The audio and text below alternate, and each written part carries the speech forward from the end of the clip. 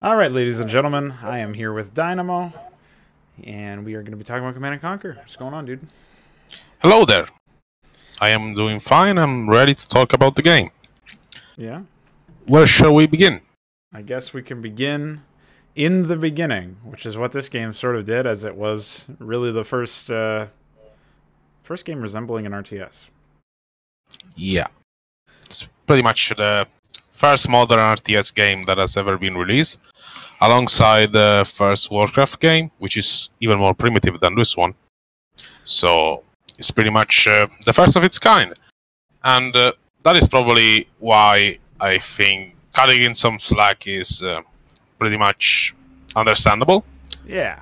Even from a perspective of the time, like if I were a new player back in the 1994 or whatever, whenever this was first released, basically, as what we played is actually a real release for Windows. Originally, this was not a Windows game. It was made for DOS, which is an older platform. But basically, I can understand maybe not even fully stopping to analyze many of the game's flaws, as this was one of the very first games that allowed me to control different units in a military setting, construct bases. I mean, these were all new elements back then. So I can maybe imagine, it's silly to imagine now that you will stop and marvel at such things. But back then, I guess that's what people did. Yeah. That is why the reviews were so glowingly positive, as these people didn't really stop to analyze the level design or the gameplay as we are about to do now. But instead, they simply were like, wow, this is actually a type of game now. It's a new type of game that I actually like. I like the idea. I like the fact that I can actually engage in a relatively believable military setting in a fight against terrorists or the United Nations sponsored military in Europe and in Africa. It has all the locations correct. It has all the cutscenes that give it a relatively realistic feeling for the time, I believe. It's pretty innovative in many ways. In fact, I believe it was also one of the first games to offer an MP3 soundtrack, or at least basically a CD soundtrack for a PC game, which was not actually that common back then. Most games back then used MIDI music, which is definitely not the case for this title. Right, yeah. So there's a lot of innovations going on, and I believe it's why many people, including probably the developers themselves, didn't really bother to look at the level designs too much and all the other flaws. So I think that definitely has to be taken into consideration when making this review. So even though it's actually a fairly infuriating game to play, we all owe a lot to it, basically, for what it did, for its role in history, and for inspiring better games to come in the future.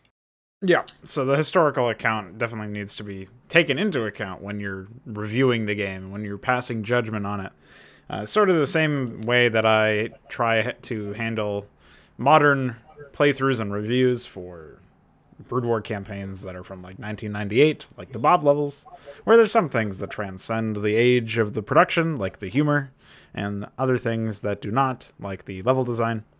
And so you can sort of take a crack at reviewing and providing just sort of any old critique and analysis of whatever you may be working with. So in this particular case, I definitely do agree that Command & Conquer, its history, or rather the history that led back to it, if you go backwards in time, that's more important to me than the game itself. As a game, it's not really that interesting.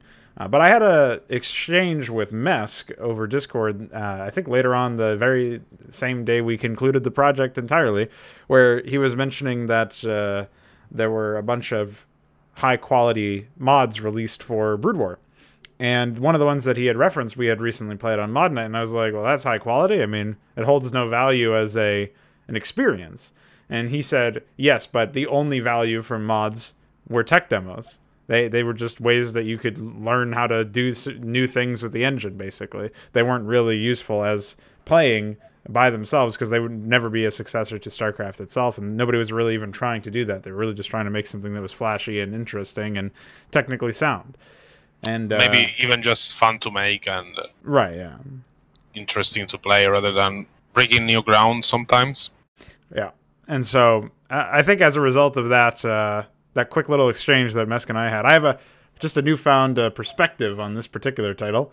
Whereas, I'm not gonna lie, man, it is pretty fucking annoying to play. It's terrible. Like, as a game, it's not good, but as an RTS, it's cool to see the ideas that eventually grew into what we now consider standards for an RTS that we then keep away from custom campaigns. So, I guess I'll just close a little intro here before we get into individual discussions by acknowledging the fact that the game is important historically, and that does give it some of a pass just based on the fact that we understand it wasn't like meant to be a modern title, because it wasn't a modern title, and so we can't really review it like a modern title. But there are some lessons to be learned from the game's level design especially, but also some of the mechanics that they implemented that I think we'll get into. And hopefully those are useful for modern developers and fans of the RTS genre that have stuck around even to this day, because that will help you understand why some stuff, even in the modern day, or somewhere in between the modern day and Command & Conquer 1, were good or bad or fun or not fun to play. And I think we had a similar sort of small version of this conversation in the middle of one of the longer streams where we had concluded the GDI campaign and sort of went over our thoughts on some of the mechanics and how the levels were more so the main issue. So would you rather to start us off talking about the levels themselves or the core mechanics? Well, I was thinking maybe we should start by talking about the positive aspects, if we can find any. Let's see what I can think of. All right. So I already mentioned how the game is definitely really original for its time. Not only in its gameplay style, but also in its presentation. There were not really that many games that employed a similar level of military conflict theme, and employed it fairly successfully, I believe. Even in terms of gameplay, you do see stuff like GDI attacking a civilian city. There is a lot of stuff that's going on that actually makes the game world feel much more alive than many other games from the same era, basically, which oftentimes just present as stuff only in text. And besides that, when it comes to the actual gameplay, I would say most of the good things are really just good ideas that simply did not have very good execution. One of the examples is the micro missions. So obviously, we've went before how micro missions in general are bad, and this is not really a problem that's exclusive to this title, as the micro missions in this title just really, like any other mission, really benefit over prior map knowledge. So if you actually know how to beat the level, then the micro missions are actually relatively straightforward, most of them anyway. So when it comes to the actual gameplay in the micro missions, one thing I noticed is that the developers were trying to encourage different types of units into being used for different types of purposes. I believe the third or fourth node missions is a good example of this, where you are given 4 buggies and a bunch of anti-tank units, and you have to basically shuffle them around in order to get maximum combat efficiency. So you have to basically rotate the armies in a game that has no formation or anything even remotely resembling that, in order to be able to counter several different threats that you encounter in the level. Now, this is a good idea, but the execution is terrible. Aside from being a micro mission, it's terrible because of the completely random damage values that the game has, where a grenadier can destroy your buggy in 1 or 2 hits. So I do appreciate how the game, even this early on, this didn't just limit itself to just having, 2 infantry unit types in the entire game, for example. There is an attempt to making different army compositions available gameplay options. It's just that for most of the units, the execution is just too uneven to be of any value, especially today. So many units are either too weak, too strong, or in some cases they are very strong in the hands of the player, such as the grenadiers and the flame troopers, but really useless once you get them yourself, as they tend to blow up your entire armies instead. So I do appreciate this. I'm gonna chalk it up as a good point that's just not very well executed. And it is something that has been improved in the sequel, which I replayed a bit recently, just to get a feel whether it will be as good or bad as this one.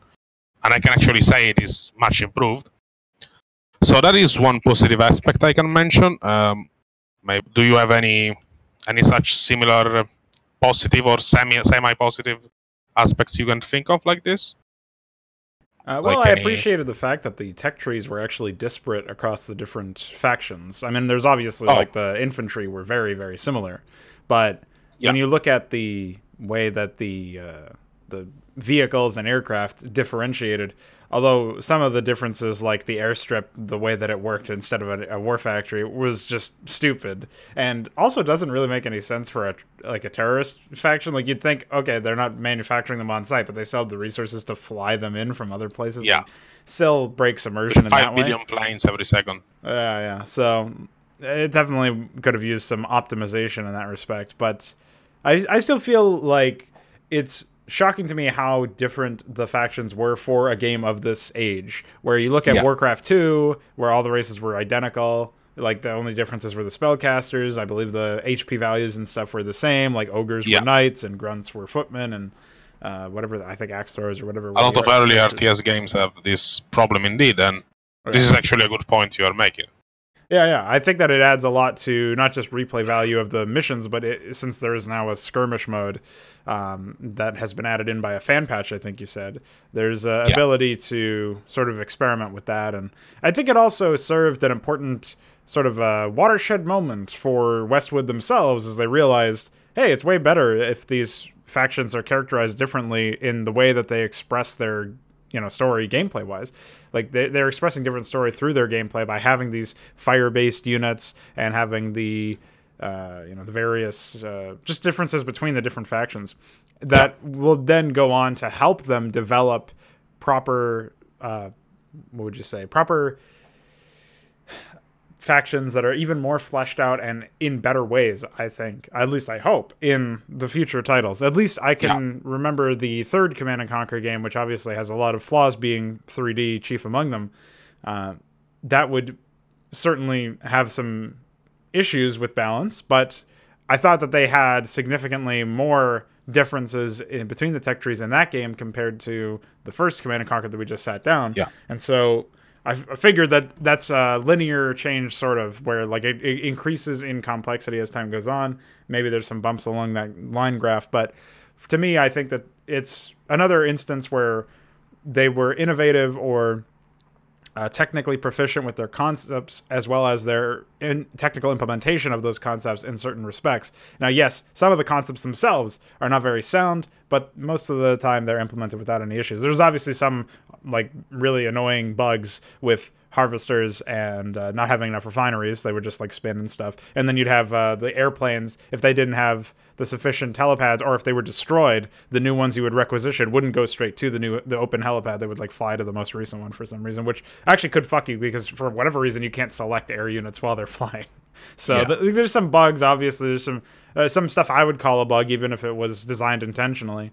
And hopefully those are, from what I've been told, those are actually, in fact, resolved more or less completely once you roll into the later titles. So looking forward, actually, like, it's one of the few times where I played a game, and maybe it is mostly because it's an RTS and less so because of the game's quality itself, but I'm excited to see where the development studio went with their future titles. Whereas, like, usually I'll play a game and it'll be a disaster and I'll just not want ever to touch anything that the developer makes, or only have a passing interest. Whereas this one, we were already planning on doing the other games, obviously, but it's significantly better, I think, in terms of how motivated I am to get into that.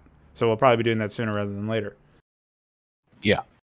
Well, that's actually a good point. And some more innovations, I believe, were the fact that some of the missions had different paths you could take. Some of them only influenced the way you started on the map, as otherwise it was very similar. For example, the last mission for both factions were exactly like that. But other times, instead, the map would be completely different. Sometimes it would be a micro mission, sometimes it would be a mission where you had a base. So that's another innovation that does add some replay value.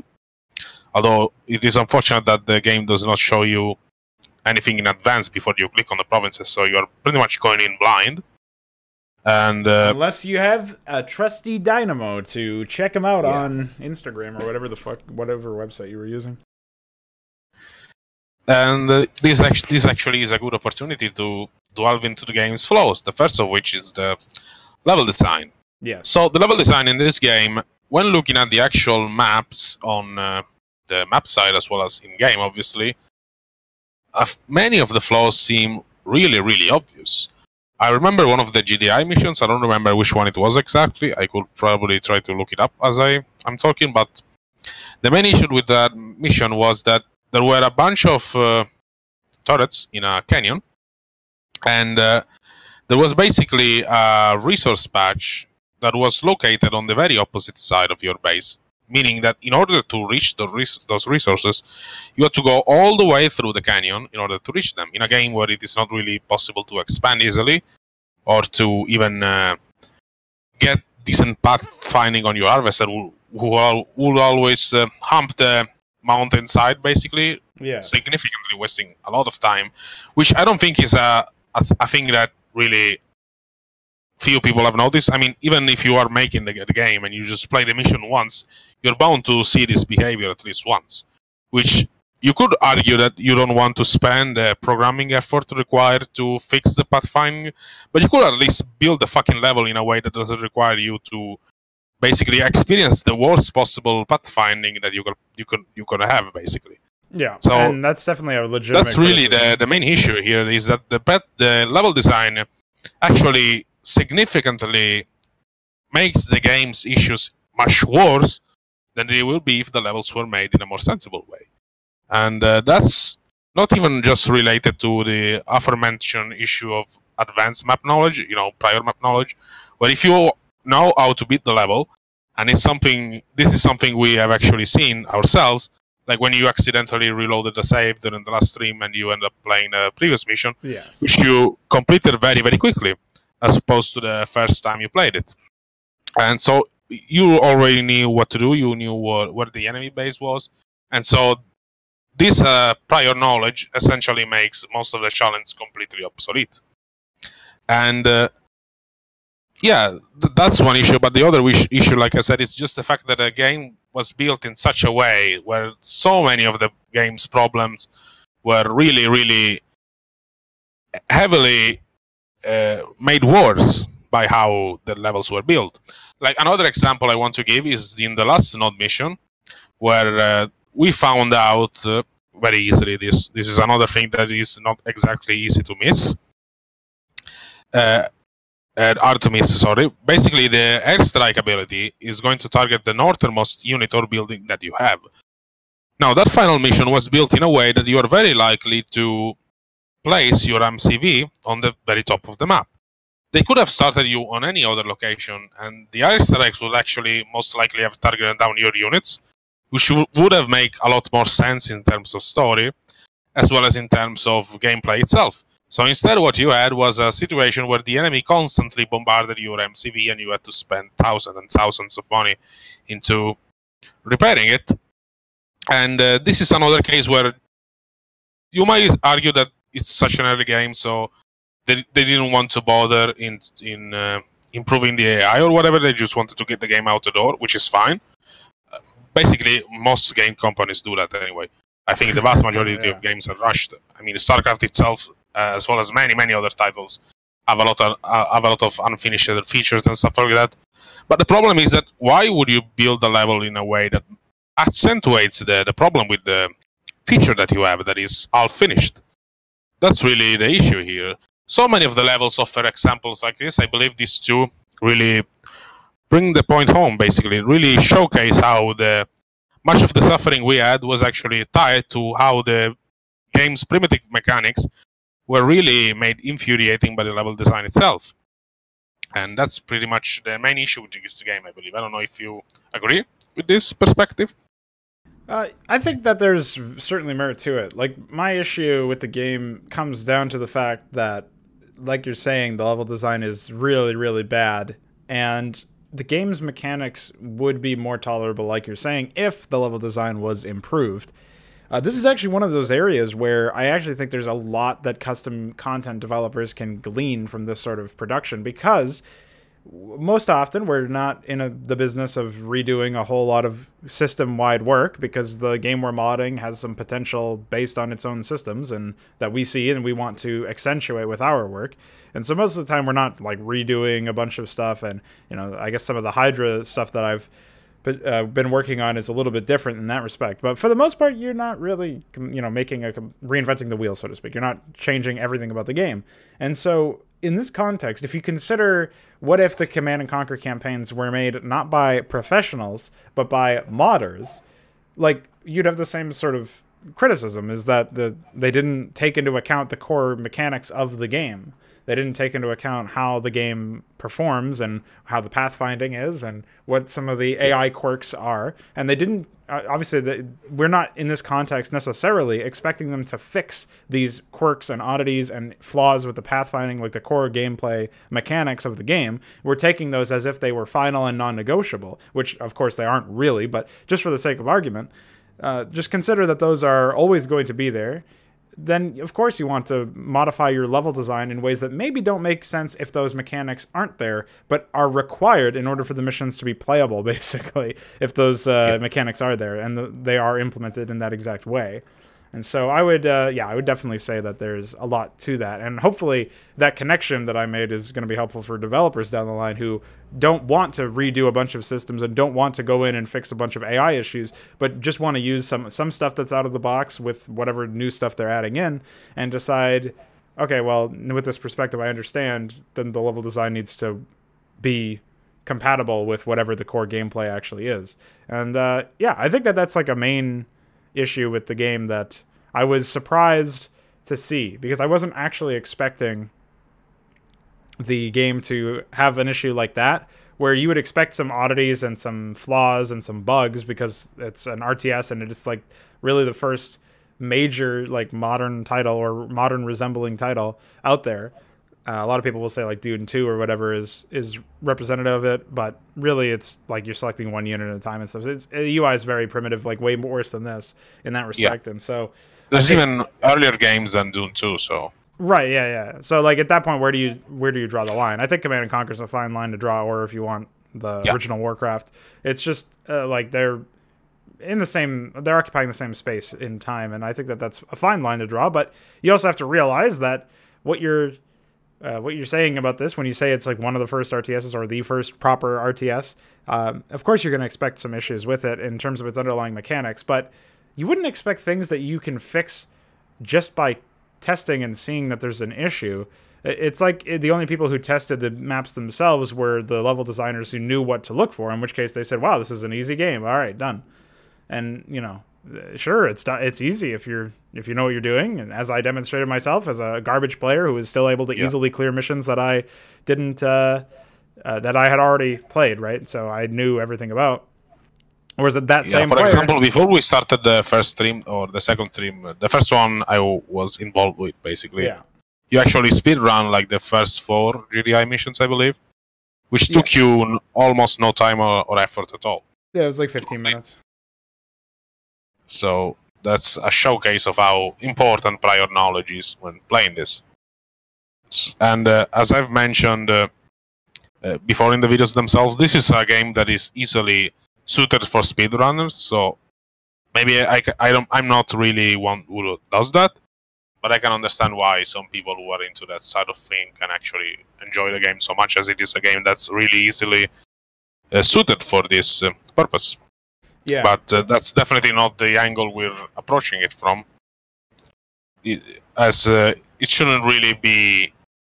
Basically, requiring prior map knowledge is actually not a good thing. That is what we are saying here.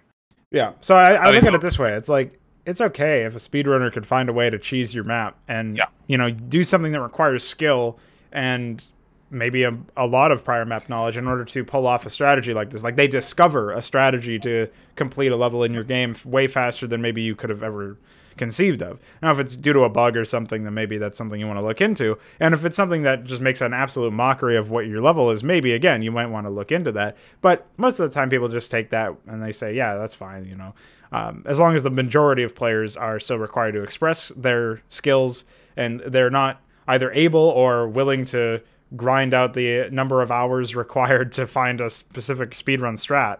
Like, so speedrunning is basically you're taking these steps of a game that is supposed to be, especially in terms of an RTS, something that evolves over time, and you get these emergent gameplay loops where stuff happens as a result of stuff happening minutes or seconds or hours ago in the level, and you're just now seeing that manifestation. It's something that the developer could never have necessarily predicted or intentionally predicted in some respects, but it wasn't explicitly written in that this would happen. Sort of like AIs taking a bunch of expansions in varying orders based on their own randomizer or something like that. And so that's a very easy example that most people can understand. So you're taking something that's emergent and you're saying, let's remove all emergent elements out of it. Let's just get it down to a script that I can follow as a player if I'm good enough at mechanically, basically, because I already have the strategy written out for me. And so when you're doing that, like I'm not saying that that's not a valid way to enjoy a game. I'm just saying that that's not the way that most people enjoy their games, and nor should it be the target of most developers. If you're yourself a developer and you're a speedrunner, like you like both of those things, then sure, design your game however you want. But most people are going to enjoy your title if it's got emergent gameplay. And at least that's the perspective I come at it from. I think that a game that rewards and manifests as many skill, or not skill sets, but like play styles, that's the term. And as long as you're manifesting a game world that allows you as a player to manifest your own play style with whatever concessions you need to make as a result of having a maybe unorthodox playstyle or whatever benefits you're getting from playing a more meta playstyle, you should, take pride in that achievement, I think, because you're allowing a bunch of different players to come in from whatever perspective they have on an RTS or what FPS or whatever game you're making and say, I've got a strategy in mind, I'm going to try to execute it, and they can find success if they're good enough. If there's certain things like, you remove all guns of, like all sniper guns from a certain level because you don't want players who are good at sniping to succeed. That's like an example of what this game did a lot, where it would, remove, pre-place a bunch of stuff to prevent rushers, actually preventing some sort of speedrun strategies. You have to do the right speedrun strat in order to be successful for it, as opposed to being able to take what the core gameplay of speedrunning actually is, in some respects, or rushing in this case actually is, and say, hey, instead of following a script, I'm just going to, these are my goals, and I'm going to try to succeed in achieving all of those goals. I've got like a task list, and I'm going to try to check off all of these tasks in some order, like expand here and build this and attack here. And you can't really do that in a lot of the Command and Conquer games because you're funneled down one path of decision making. Yeah, that's a pretty good summary of what the issues with the levels are. I mean, we were not trying to speedrun, so we could probably have really cheesied a lot of the maps. Like, using a buggy to bait a defense force and then stepping into their base without an issue, for example. That is definitely something that has been done in other videos I've seen. There's also some insane glitches involving walls, apparently, which the AI cannot deal with. But, I think this is a really good analysis of the flaws of the level design of the game. The other main issue that the game has, in my view, is the units themselves and how utterly unbalanced and really random they are.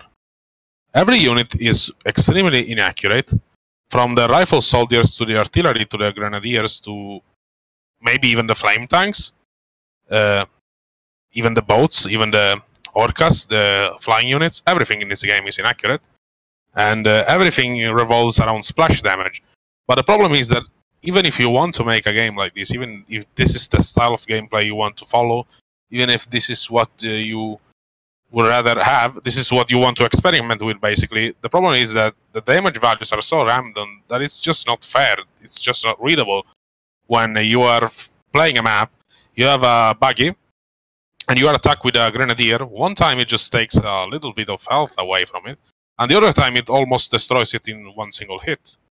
A unit that costs far more than a grenadier requires a 2,000 building to construct instead of the ship barracks, and everything basically follows the rule of the dice. In that case, there is no strategy that can be consistently applied if the unit damage values are so random. So sometimes your units, like the flame troopers and the grenadiers, will blow up your entire army, but other times they will not. Sometimes the artillery units will destroy your entire infantry forces, while other times it will fire over the mountain cliff or whatever. Sometimes they will not even hit buildings at all. And the artillery units in particular are not even outranging the base defenses. So there's so much random values going on that I'm not sure why they wanted to experiment in this way. I've recently played Red Alert 1, like I said, and damage values seem to be significantly less random, including the accuracy. So maybe this was just an experiment they did and it didn't work out, so they scrapped it later. Or maybe they were trying to do some sort of different gameplay style, which didn't end up working out, and they simply left some of that stuff in the main game.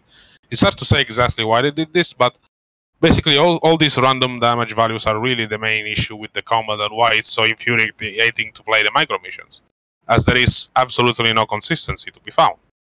Everything is just random damage or really random accuracy. Yes. And I think that's really the main issue with the core gameplay. Well, it contributes to the randomized level design as well, or not the randomized level design. The fact that the level design feels so, like, it's a foregone conclusion based on your prior knowledge whether or not you'll have success, because even though those two things sound opposite, and it sounds like if you have random shit that's determining battles, then why would you say that there's always a guarantee of success if you go for a speedrun strat?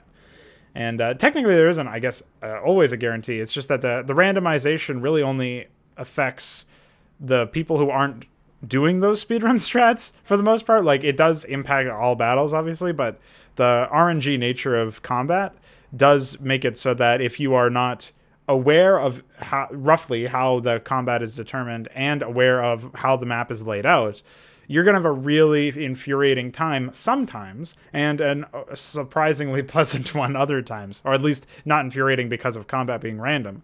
And so it just ends up contributing to itself. Like, the main issue, I think, with one of the main issues with the level design being the way it is that actually destroys replayability, because who wants to replay the mission for the millionth time when you know the solution as soon as you start, and it doesn't test your knowledge of Command & Conquer, it tests your knowledge of that mission. It doesn't test your skill at playing Command & Conquer, it tests your skill at playing that mission more so than anything else.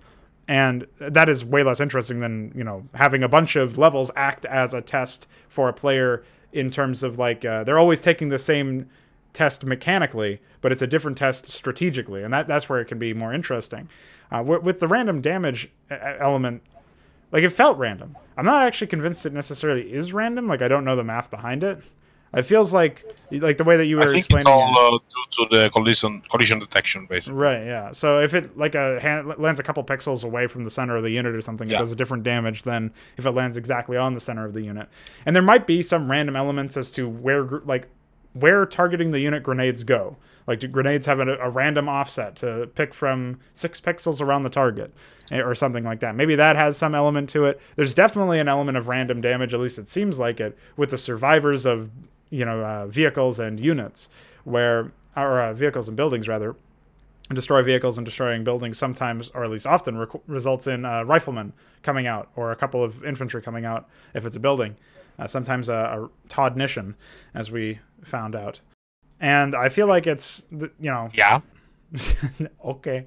There's some issues with the way that it's all random and kept secret from the player. The formula is never really explained. It's probably very complicated for a player to understand while they're also trying to juggle the understanding of everything else in the game. It's maybe a little bit too much to expect out of your players to try and remember your bullshit RNG formulas. But so that what I'm saying is that telling the player this information isn't necessarily the solution, but at the very least, it doesn't feel like there's just some stuff that's unknowable that you have to... That can determine the fate of your battles more so than your own skill. I want every failure, which there will be many of any RTS game I play or of any game I play, because I am garbage. I want every failure that I have to be legitimately my fault, insofar as I don't feel like it was partially my fault. It was partially just a bullshit part of the game that destroyed me more so than my own skill. It's a difficult thing, and sometimes even a subjective thing to look at least with the way that most people argue stuff, and everybody's familiar with the whole cop-out of saying, hey, I've got my, I lost in this team game, must have been my teammate's fault, or I lost in this 1v1 game like Brood War, must have been balanced more so than my own. And in some ways I can sympathize with what they're saying, but for the most part it's you have a framework of rules, and as long as the game doesn't just randomly change them every week like StarCraft 2 or League of Legends, then I don't think you can be reasonably expected to blame the developer when you're yourself not adapting to the consistent rule sets that you've seen. And it's just the issue with RNG is that it's never actually consistent, at least not within the window that we want consistency to actually be. Like I've seen top Warcraft 3 gamers from Bob Levels be playing Orc, and they're just praying for crits on their Blade Master, and that determines fights. It's like you literally cannot account for luck when dealing with skill and when assessing skill. And that's why RNG is so antithetical to any actual game development when you're trying to be competitive. And the thing about single-player stuff like Command & Conquer 1 is if I'm taking the game seriously and I'm not just, laughing at it for being a laughingstock, which in many cases I ended up doing in this playthrough, if I were to take it seriously, I'd have to contend with so much random shit that's completely out of my control that I do not feel respected as a player, and I do not feel like my time is being respected as either. And sort of like an issue with the fact that the game is so old, you would think, except we still have modern productions that do this or worse. And so that's sort of like the main sticking point that's stuck in my craw is like, this would be fine as if it was a relic of a bygone era, but most of the people still haven't learned this problem. Yeah. Learned from this game. It's incredible that some productions actually haven't learned from mistakes that the developers of this game actually learned from in future titles. Yeah. That's really impressive to think about. Yeah, I mean, you're always going to have people who grew up and never played these games, so they never got a chance to learn. But you'd hope, anyways, that the games that they did play did learn from these lessons. Like, Blizzard was around when Command & Conquer was in its heyday, and they obviously made Brood War, which I believe is the greatest RTS, potentially the greatest game of all time, and at least in terms of its multiplayer. And so they made that, and then they didn't learn from it, really, because then they went on to make Warcraft 3 and World of Warcraft. So. Yeah, that's pretty much the case. And when it comes to the lessons that this game has, well, when it comes to the actual features, I would say we briefly touched upon this earlier, and it is actually surprising how sophisticated in some ways this game was. I was expecting a much more bare-bone experience than what I actually ended up getting. Yeah. So maybe a lot of the issues are really rushed features. Like the game tried to do too much at once instead of just focusing on really polishing the core gameplay. Yeah, I just tried to do many different ideas, too many different things at once. Which, I mean, in a genre that had no standards before this, kind of makes sense, as you were just basically throwing stuff at the wall and seeing what sticks. But at least we can say that some of the lessons have been learned by these developers as well as other developers, like Blizzard at least temporarily. And, the Age of Empires developers and many others. But definitely, the game, I think, overextended itself. That's an issue I think the game has. It tried to do too many things. It tried to reinvent the wheel, too many maps. Like, it gives you the MCV, but in some maps you actually have to find it with a commando for no reason whatsoever. Many just really random gameplay features that didn't make sense and were not consistent. So maybe they were just experimenting with them, seeing which ones worked best and which ones did not work out at all, and just decided to leave them all together in the final package. That is a possible interpretation of why some of the game's levels are like they are basically this way, but it may be a long shot. Well, and I'm just glad that this has been an available lesson even today in terms of what has to be avoided when making a map, basically. Yeah, I can agree with that. I think it was surprisingly effective at sort of explaining to me why I have so many issues with a lot of the modern day custom content and a lot of the modern day RTSs, if you can call them modern, since nobody really makes them anymore. It was interesting to see how these developers ended up contending with their flaws, potentially contending with them in the future titles, but at the very least, they exhibited these issues in their end product. And maybe you're right. Maybe you're onto something when you say that the developers may have been in a position where they were just, having a bunch of ideas and they didn't know which ones would work, and so they threw them at the wall and then they went out and refined them in later titles. I mean, that is a part of growing as a creator anyways, is refining your old ideas, figuring out which ones have value beyond the execution that you had in the first couple of times around, and then moving away from that and saying, All right, let's cut what doesn't have value and let's refine what may have value. And it's like an endless cycle of rediscovery, of making sure that you've vetted all of the ideas that you're exhibiting in your project and making sure that the mechanics are sound. And this game didn't have very many sound mechanics, I don't think, or at least it had very many mechanics that were not sound.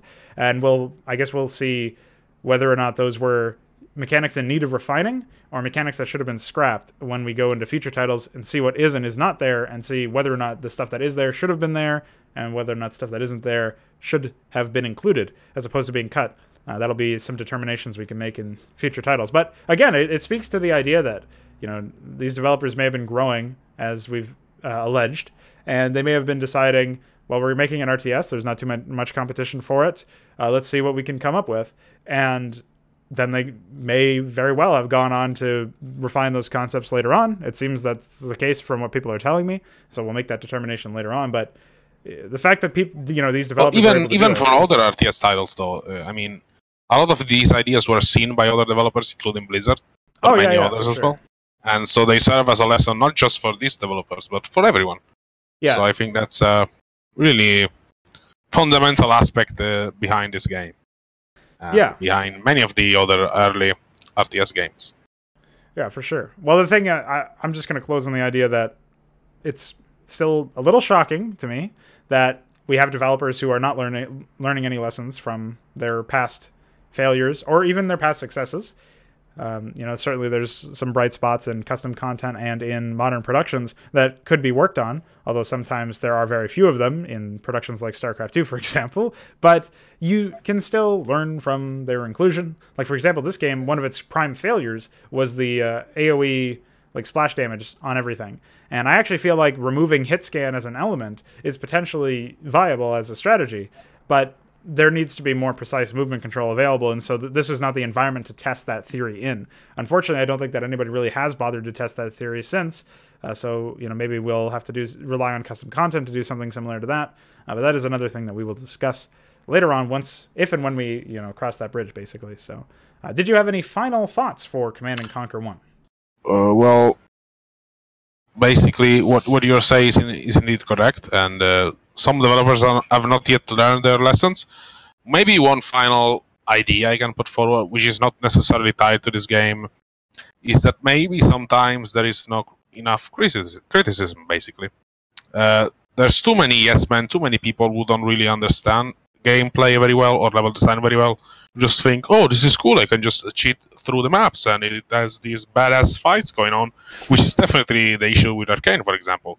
So when it comes to a game of this age, obviously, like I mentioned at the start of the review, the reviews at the time were really extremely positive, but I don't think many of them focus on the level design. They just focus on the innovative ways the game presented, the game introduced, the innovative concepts, the theme, the feeling, the various presentation benefits, like having the game on a CD with a new style soundtrack or whatever.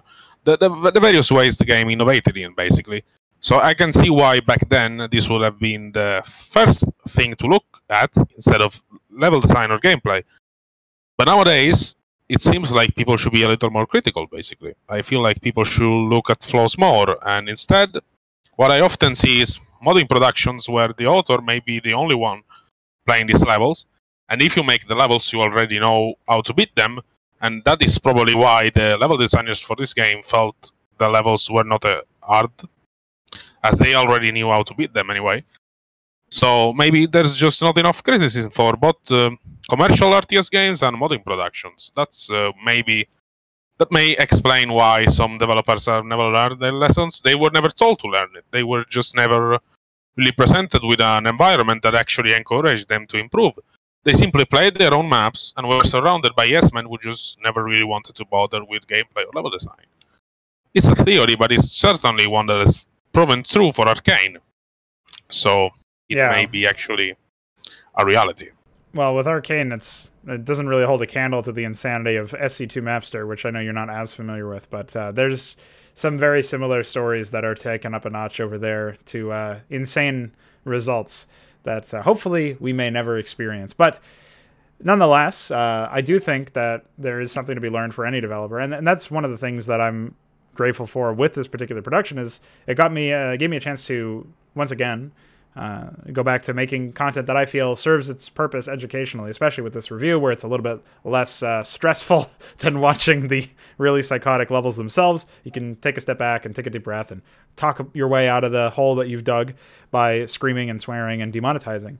And you can talk about, you know, the flaws and how modern developers might, you know, improve in a similar way that Westwood themselves potentially have, or at the very least could, even if they didn't. Say in a magical world where they made worse or the same titles afterwards, they still could have. They still set themselves up for success in the future by what they ended up doing with this title. So we can still learn from what that may have looked like, or what that ended up what that did end up looking like. With regards to the other productions, you know, this is something where recently I was asked to test another custom content or a custom project, and you know, one of the things that I did where I didn't really do this in the past was I actually reached out to the author and I said, hey, can you tell me what your intention is behind the production? You know, what is your intention behind the mission? And I asked him, you know, a couple other like questions that were very related to make sure that he understood basically what I was talking about, because it's probably something that nobody asks people. So exactly. Maybe there's like some issues with understanding exactly what I mean. But you know, that will help me give better analysis anyways. Like if a developer is just looking to improve the map that he sends me or the campaign that he sends me, more so than looking to learn lessons for the long haul so that when he makes his next project, he's better equipped for the challenges ahead and better equipped to make something that is even better than what he made before. That's the latter one is my ideal. The latter one is what I try to do and the reality I try to make. But if that's not what developers want, then my feedback in that vein would not be useful to them. And that's sort of that latter option where developers are going to improve their process so that they can make better products is actually what most of this production was all about, educationally speaking. And so, yeah, I mean, it was probably the most positive review I've produced in quite a while. Is no doubt because of the fact that it's more of a historical artifact than more of a tech demo, as we referenced earlier, than potentially an enjoyable game by itself. But certainly I could see where people could go from here to make something enjoyable, and I hope that other developers have also seen the light in that respect. Maybe I was able to help them understand it a little bit better, and of course, there's always the conversation continuing over on Discord or in the comment section. So yeah, I think I'll leave it at that, unless you have anything else to say. Yeah, it seems pretty much... we covered, I think, most of the aspects that this game presented. And we could, of course, talk more about, you know, the sound design, the graphics, stuff like that. But I think we already talked about those during the actual playthrough. And I think, as an educational value, this review really touched upon the main points that we needed to discuss. So I think we're pretty good on that. Yeah, I agree. Nothing else to add on my end. I just basically... I actually found this an interesting production, and I am glad to have experienced it, even if it was not by playing it directly this time. I did play it a bit years ago, and it definitely has been interesting. So that much I can say. I do look forward to the other ones, and I do hope that some of the issues we talk about are actually fixed in other games, not just other CNC games, but other games in general, to show that advice and critique can actually be a positive aspect to improve productions. So that's pretty much it for me. Well, thank you for joining me, and thank you, viewer, for watching, and we will be back with more Command & Conquer sometime soon. Bye. See ya.